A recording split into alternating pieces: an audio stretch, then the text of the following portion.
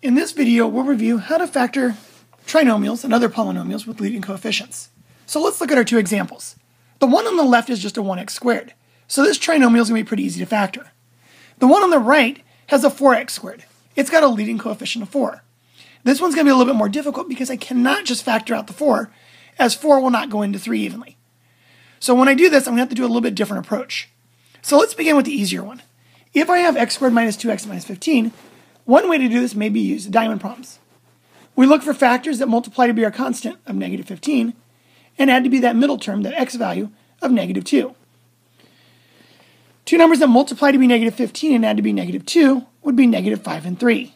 Negative 5 times 3 is negative 15, and negative 5 plus 3 is negative 2. This helps me to find my factored form. My factored form of the x squared minus 2x minus 15 would be the quantity x minus 5 times the quantity x plus 3. Now, if you're ever sure that maybe I want to go back and look at my work, I can always go back and check it by just distributing. If I distribute the x into that x plus 3, I get x squared plus 3x. Distributing the negative 5, I get negative 5x, and then minus 15. Combining like terms, the 3x minus 5x is negative 2x, and this becomes x squared minus 2x minus 15, which was the original problem. This shows me that we actually have the factored form correct. The factored form would be the quantity x minus 5 times the quantity x plus 3. Now, like I said, the second example is a little bit more difficult. In this example, I don't have a 1x squared, and I don't have an ability to make it a 1x squared without getting fractions. So instead, I'm going to use a diamond problem and box approach. To begin, I place the first term in the first box and the last term in the last box. The other two boxes are where I'm going to split up my negative 8x. The way to figure out how to organize this is to do the diamond problem. But here, I've got to do this a little bit differently. I'm going to take the first and last terms and multiply together. So 4 times 3 gives me a product of 12. I'm looking for I'm looking for two numbers that multiply to be 12, but add to be negative 8. I know that my factors have to be both be negative because negative times negative would give me a positive 12, and a negative added together would give me a negative 8. So in this case, I'm thinking negative 6 and negative 2. Negative 6 times negative 2 is positive 12. Negative 6 plus negative 2 is negative 8. I'll now write these into the other boxes and use x's. My negative 8x is really going to be my negative 6x and my negative 2x added together.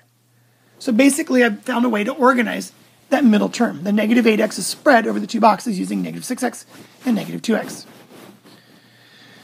Now I'm going to go through my terms 4x squared and my minus 6x, and I'm going to look for a greatest common factor. The biggest thing that goes into both of those would be 2x. So I'll write that 2x in front. Now to complete this, I'm going to find the dimensions of the boxes that give me the area inside. So up top, I know that 2x times something has to give me 4x squared. Well, 2x times another 2x would make 4x squared.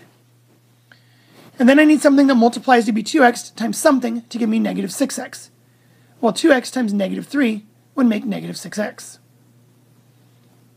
Now along the bottom side, I know that 2x times something has to give me negative 2x. Well, here I need a negative 1. Now, it's always a good idea to check your work. I'm going to multiply my last terms, which is the negative 1 and the negative 3, and see if it gives me the part that's in the bottom right-hand corner. Negative 1 times negative 3 is 3, which tells me that I have my factored form probably correct. So here, the factored form would be the quantity 2x minus 3 times the quantity 2x minus 1. Now, I can always go back and check my work just like we did before. If I distribute 2x times 2x, I get 4x squared. 2x times negative 1 is negative 2x. Negative 3 times 2x is negative 6x. And negative 3 times negative 1 is positive 3. Combining like terms, we get the 4x squared minus 8x plus 3, which was our original problem. So this confirms that the factored form should be the quantity 2x minus 3 times the quantity 2x minus 1. Now let's take a look at a couple harder examples. Here I've got a few more worked out. Go ahead and try the first two, and it's going to be like what we just did. Pause the video, work them out, and when you're ready, resume the video to check your work. I'll give you a minute. All right, hopefully you've had a chance to work these problems out. On problems 1 and 2, I look at them, and there's no way to remove the coefficient in order to make these 1x squareds. 3 will not divide into 14 evenly, so I can't make this a 1x squared. So instead, I'm going to use my diamond problem and box approach. To begin, first term first box, last term last box. I'm going to split up the negative 14x's using my diamond problem. Multiplying first times last, I'm looking for a product of negative 15 and a sum of negative 14. The two factors that'll give me this are negative 15 and 1. Putting these into the boxes, one of them's a 1x and the other's a negative 15x. And again, it doesn't matter which is which. It'll give me the same thing if I put the negative 15x on the top and the 1x on the bottom left. It doesn't matter. Looking for my greatest common factor at the top, the only thing that's going to go into 3x squared and 1x is just a 1x. Finishing it out, I'll look for the dimensions of the box. X times 3x makes 3x squared, and x times 1 makes a 1x. Along the sides, 3x times x is given to 3x squared, and 3x times negative 5 makes negative 15x. Checking my work, negative 5 times 1 is negative 5, which confirms that I'm doing this right. The factored form would then be the quantity, 3x plus 1, times the quantity x minus 5. On the second one, I can't make this a 1x squared because 4 won't go into 1 evenly, so instead I'm going to do my diamond problem and box approach. First term, first box, last term, last box. Taking those two and multiplying together, 4 times negative 14 is negative 56. So I'm looking for factors that multiply to be negative 56, but add to be 1. This would be negative 7 and 8. Negative 7 times 8 is negative 56, and negative 7 plus 8 is 1. Moving these over, I'm now going to look for my greatest common factors. The biggest term that goes into both 4x squared and negative 7x is just going to be a 1x.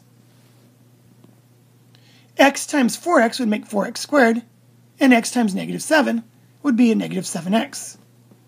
Along the sides, x times 4x made the 4x squared, and 2 times 4x would be 8x. Now let's check our work. 2 times negative 7 is negative 14, so we're setting this up right.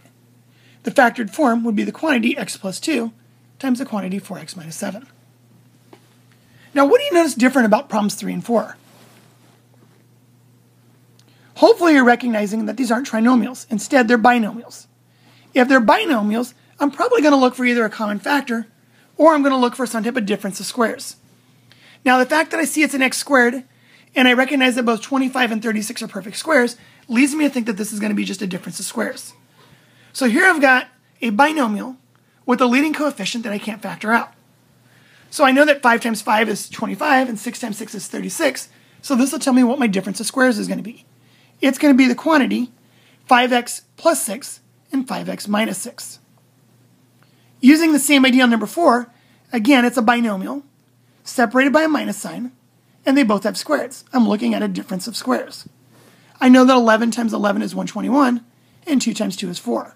Now, both of these have variables that are squared, so when I set it up, I'm going to say it's 11x plus 2y and 11x minus 2y. If I was to distribute this out, 11x times 11x is 121x squared. 11x times negative 2y would be a negative 22xy, but it's going to be canceled out by when I do the next distribution. 2y times 11x is positive 22xy, and that negative 22xy and positive 22xy cancel. The last piece would be the 2y times the negative 2y, which is negative 4y squared. This would be 121x squared minus 4y squared. So this is done correctly. All right. Hopefully this helped you how to factor with leading coefficients, and thank you for watching.